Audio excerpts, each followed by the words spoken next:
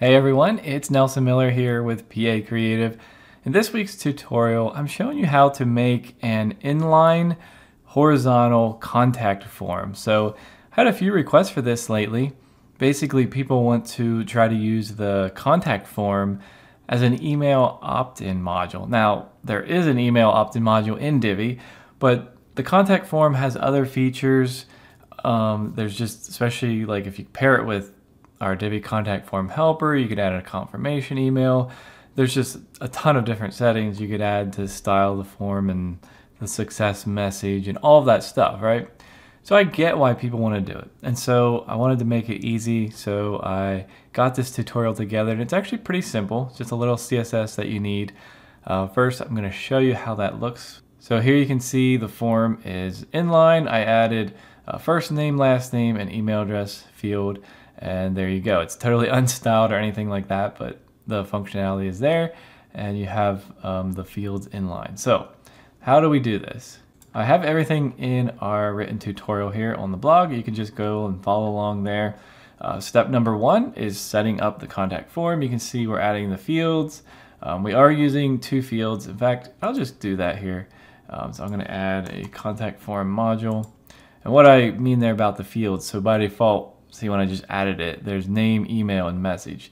If you want to follow this exact example and have three fields, then just go like duplicate the name, but make sure that we change the ID. So like I'll say first underscore name and then last, because we certainly want the field IDs to be different or they will not work. Now you can see something is not the same, right? And that is because we need to go into each of these fields and set them to full width. Notice by default they're like 50% wide. So click the little gear icon in each one, design tab, layout toggle, make full width. So you can see that name there, got full width. I'll do that to each one. And I don't want the message. Actually, I also want to say first name in the label. I updated the ID, but not the label. And then I also, for this example, I'm getting rid of the spam protection. That messes us up anyway. So you can see the fields are full width, and that's intentional. Now we can take each field plus this submit button and make them like 25% each. Okay, so we're gonna need to do that with CSS.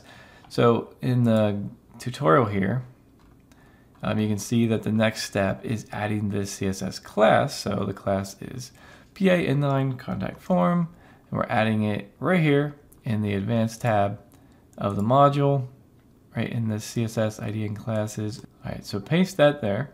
So this ID, some people ask, that's added by Divi. I'm not sure why. It's just kind of the default ID. Don't worry about that. Ignore that. What we want is the class, PA Inline Contact Form. Okay. So that's great. So now that's completed. Let's go back. The next step is the code. Now, I explained kind of what we're doing. We're setting, first we're setting the fields to flex, and then we're setting each one to 25%.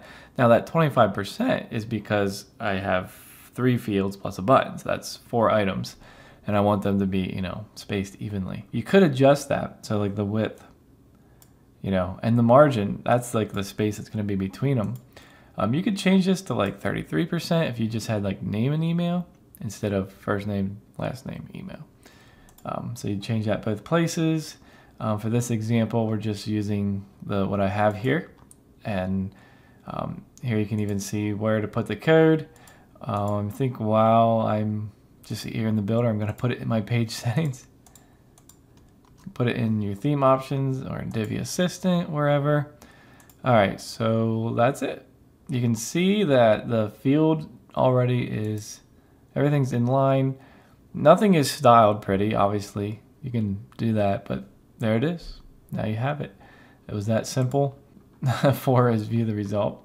I have this bonus here because you may want to actually do something with it now. So remember, right now, this is just going to submit as a contact form. So you're going to get an email in your Outlook or Gmail or wherever, and it's going to be a contact form message. So you're going to have to, if you're using this as an email opt-in, module, then you're going to need to somehow get that person's info into your email marketing system, right?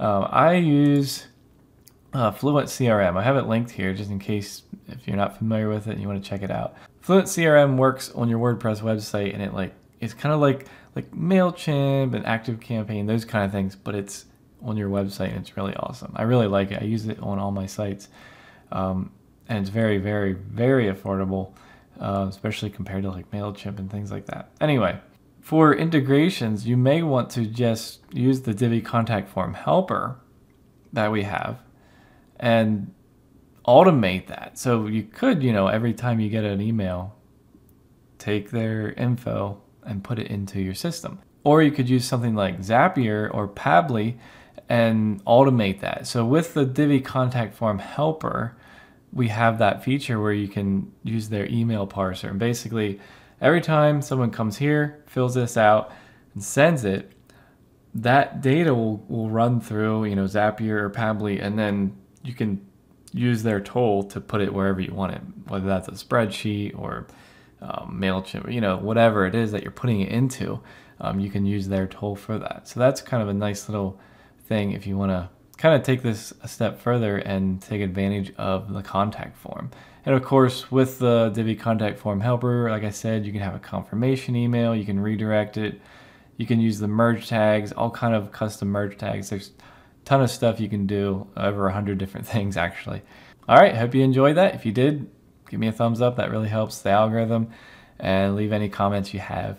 And we'll see you all in our next video.